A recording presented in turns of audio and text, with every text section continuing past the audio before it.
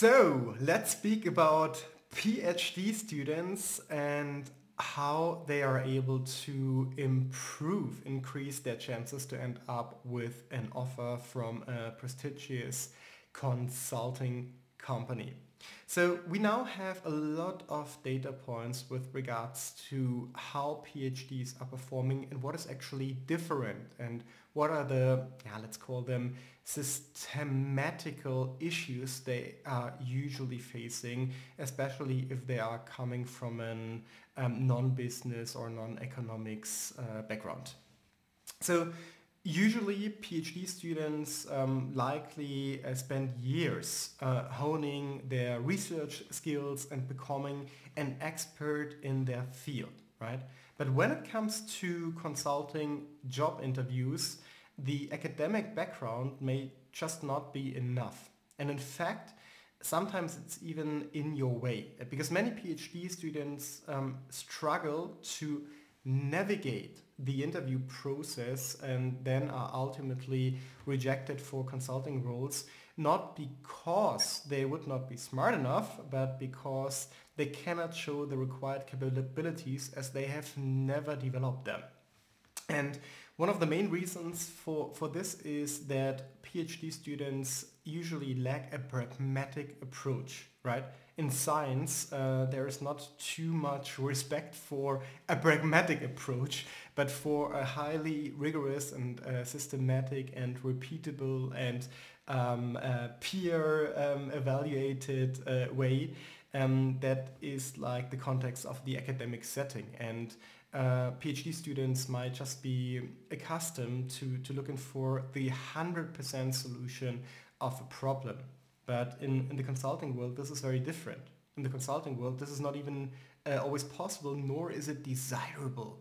So clients usually have a very restricted budget in terms of time and also resources to find the best possible solution. And there is a reason that it's called the best theoretical solution and not the solution that is usually getting things done. So that is one issue. Being pragmatic and develop also ideas to not only look for the best theoretical and possible solution, but for a pragmatic solution that will get the job done, right? So PhD students usually struggle significantly more with coming up with these pragmatic ideas. The second part of what we are seeing is that PhD students way more likely face an issue with the way how are they communicating. Because in research, you usually are accustomed to use a specific language and also are investigating problems in a bottom-up way.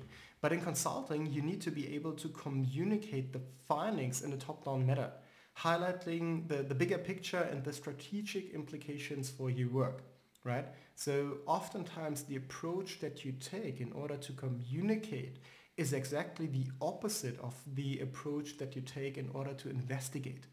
And this is something that is hard for PhD students to get used to and requires a lot of dedication, patience and guidance.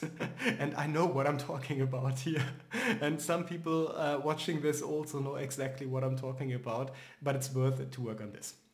And lastly, PhD students might be afraid to ask questions on basic concepts, right? On terms they are not aware of. And because they feel they should know them, because they confuse this with being smart enough to end up with a job. And you would not need to ask about terms and definitions and meanings of what the interviewer is asking and telling you, right? But this is actually required, and even this is important to get used to, because guess what? The MBBs and also other prestigious consulting companies are not hiring for your previous knowledge. The MBBs, they're hiring you for being a smart and intellectual person that is showing the capacity to solve complex problems for a client. And it doesn't matter if you don't know some business terms that graduates, for example, might know because they have studied it or something, just used an internship or something to acquire them. The point here is, don't be afraid to ask, because asking can be done also in very different and various ways. And it doesn't need to be like, oh, I've never heard about this, I didn't study this, I have no background here. You can also frame that very differently. For example, by asking, so what exactly would the client mean? What would it mean in the specific of the context of the client to X, Y, Z, right? And here usually there are two challenges. One is to ask at all, which is the main challenge, because many PhD students believe they would need to know this, but this is not the expectation from your interviewers. And second, the way how you're asking that question without sounding dumb, right?